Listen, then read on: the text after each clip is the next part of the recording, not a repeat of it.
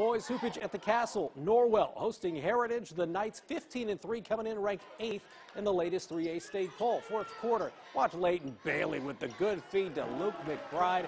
The Knights up double digits. Heritage, though, with some good ball movement.